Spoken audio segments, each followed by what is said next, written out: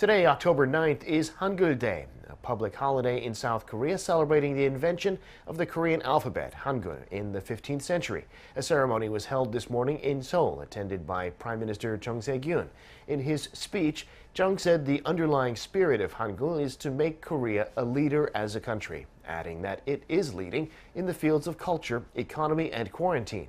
Hangeul was invented by King Sejong in 1446 to expand literacy among the general public and is famously easy to learn.